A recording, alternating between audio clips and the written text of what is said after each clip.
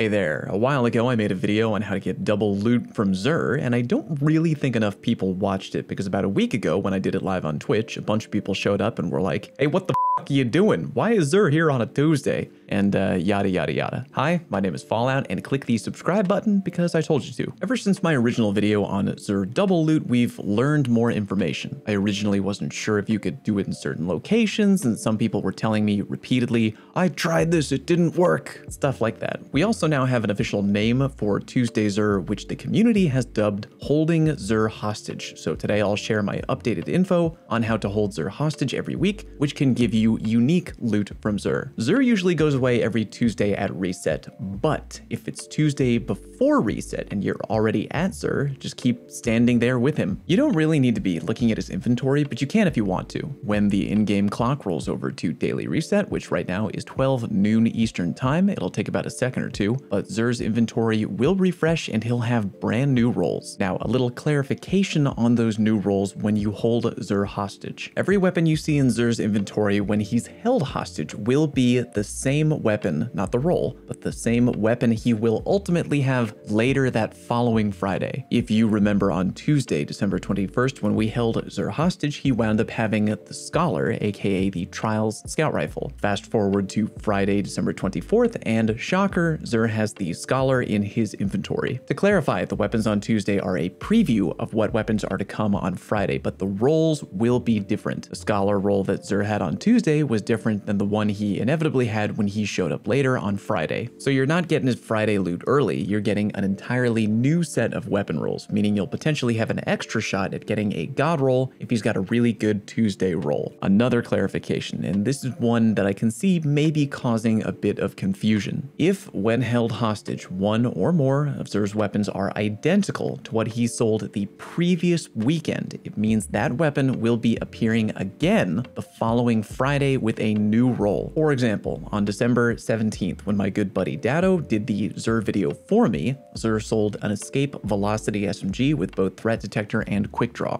Fast forward to Tuesday the 21st when Xur was held hostage. When his inventory refreshed, he had a few different guns including the Trials Scout Rifle, but he still had an Escape Velocity SMG with both Threat Detector and Quick Draw. The roll did not change. That only means that the following Friday, i.e. December the 24th, Xur will be selling the Escape Velocity again. So in the event that a gun will repeat from week to week, that particular weapon will not get a fresh roll when Xur is held hostage on Tuesday. Every other new weapon will have a brand new roll on Tuesday only that will be different when he reappears on Friday. Kinda confusing, but I hope that makes sense. One more thing about holding Xur hostage. When we were holding him hostage on Tuesday, I had a few people coming into my Twitch chat saying things like, I just loaded into the game on my own. I didn't join a friend's fire team and it was way past reset. Xur is still here. You don't need to be standing right there with him as the weekly reset happens. And that's technically kinda true. You don't need to be standing directly in front of him on Tuesday right at reset to get access to his hidden loot. You do have to get kinda lucky though. If you open the game after reset on Tuesday and load into wherever Xur is,